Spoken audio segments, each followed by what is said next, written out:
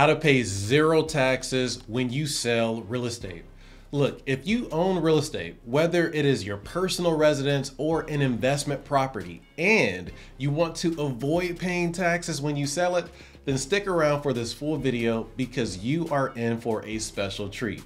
And that treat is saving thousands, if not tens of thousands of dollars in taxes if you can master the concepts that I am about to explain to you. My name is Sherman the CPA, and I specialize in tax planning for high-income business owners and investors over at mycpacoach.com. Now, a lot of my clients own real estate to offset their income, avoid paying taxes, to preserve their capital, or to just flat out build wealth that passes over to their families. And regardless of the reason, when you own real estate, there typically comes a time where selling makes sense. And even if you are not planning on selling your real estate anytime soon, it is still very important that you understand the tax consequences of selling your property, and most importantly, how you can avoid paying tens of thousands of dollars in taxes. And that is going to be the focus of this video.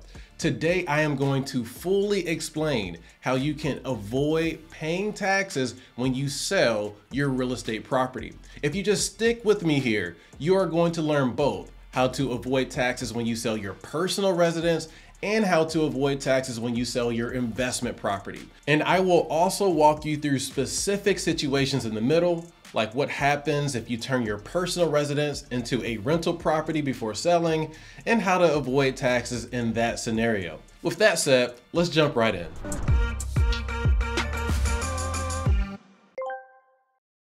All right, so let's talk about the type of taxes you will typically pay when you sell your property, and then I will show you how to avoid them. So the primary tax you will pay when you sell real estate is capital gains tax. Now, capital gains tax is a tax on the difference between the price you bought the property for and the price you sell the property for. For example, if you bought a $300,000 home and sold it for $500,000, you would pay capital gains tax on the difference of $200,000. But how much money would you actually have to pay in capital gains tax in that scenario? Well, zero if you use the loopholes that I'm about to show you, but that aside, it depends on how long you held the property. So if you held the property for over 12 months, which is normally the case, then this would be taxed as a long-term capital gain, where the tax could be anywhere from 0 to 20% based on your income and filing status.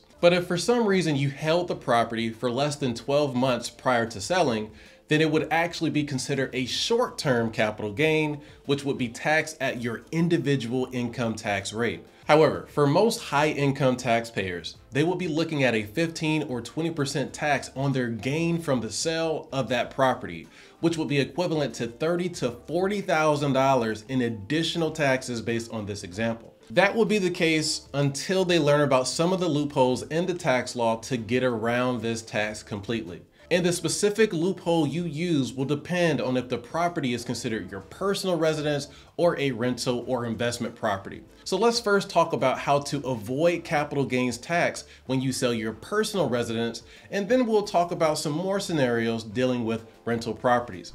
All right, tax loophole number one, Section 121 exclusion.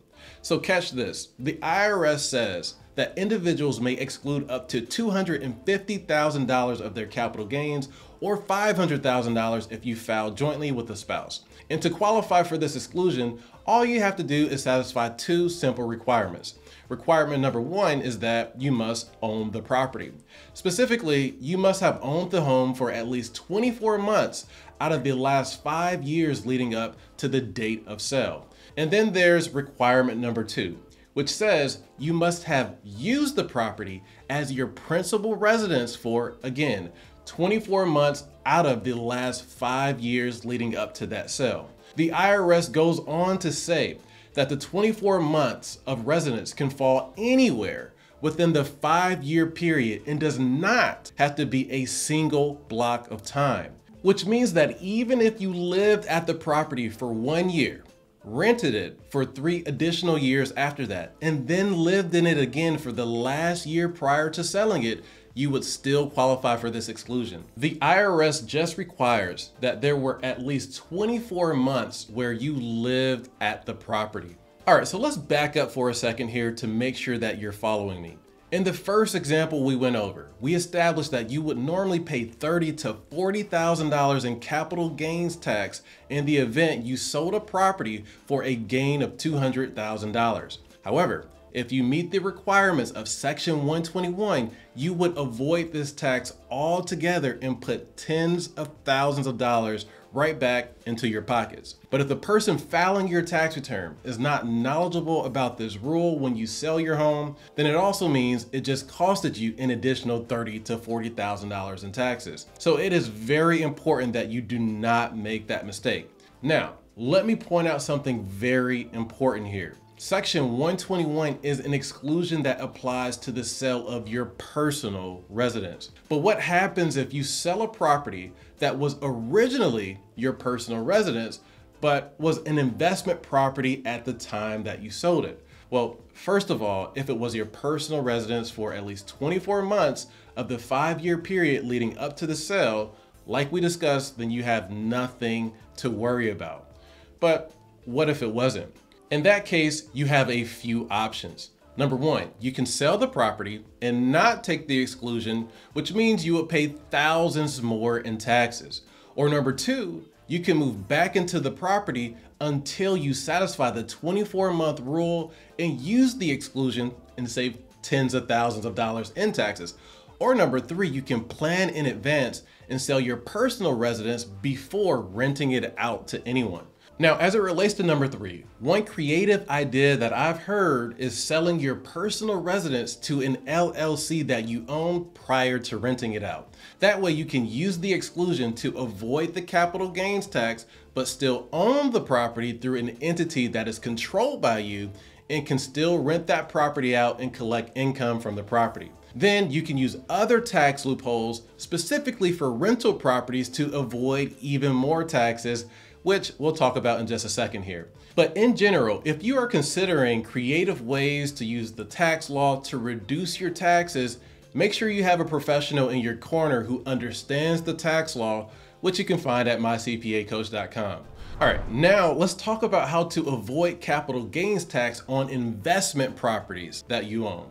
All right, so unfortunately, when your property is solely an investment property, you cannot use the Section 121 exclusion. However, you can take advantage of another loophole in the tax law, which is referred to as a 1031 exchange. Now, a 1031 exchange basically allows you to trade one property for another property. And if done correctly, you would pay no capital gains tax at all.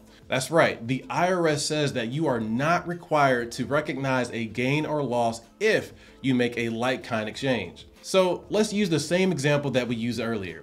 Let's say you bought a $300,000 property, sold it for $500,000, and that left you with a $200,000 capital gain. Well, if you bought another investment property for $500,000 within 180 days, then you would be able to avoid the capital gains tax under the rules of a 1031 exchange, which means that even as an investment property, you would avoid $40,000 in capital gains taxes on the $200,000 gain if you do the exchange correctly. But how exactly do you do a 1031 exchange correctly? Well, as much as I like to simplify things, the truth is that the rules are a little bit more complex than the Section 121 exclusion. So although you may not want to hear this, it would still probably be worthwhile to get a CPA in your corner to help you do this with precision and save thousands of dollars in taxes. But let me point out a couple of key rules here at a very high level. First of all, when conducting a 1031 exchange, you cannot directly receive cash from the sale of the property. Instead, you basically have to get a middleman involved who receives the funds and acquires the new property that you are exchanging the old one for. This is technically called a qualified intermediary, or QI. Their job is to facilitate the disposition of your old property and acquire the replacement property on your behalf. So before you sell your property, look into an independent party to act as a QI on your behalf. All right, second big thing here, timelines. You have 45 days from the date you sell your property to identify potential replacement properties, and you have 180 days to acquire the replacement property. Now, if you do not meet these deadlines, then please know that you risk losing the benefits associated with your 1031 exchange. So just be mindful of these things to make sure you are successful in avoiding those nasty capital gains taxes when you sell your property. Oh, and by the way, you can also use your real estate properties to reduce your income taxes as well. If you are interested in learning more about that, then subscribe to our channel and check out my full video walkthrough on that topic. But on the highest level, if you are serious about using these strategies to reduce your taxes, you need to understand the nuances of these rules. There is a lot of red tape that would be impossible to cover in one YouTube video. So if you want to get off of YouTube and put more money in your pockets, then consider applying to become an exclusive client of mine at mycpacoach.com. As always, thank you for watching this video, and I look forward to seeing you in the next one.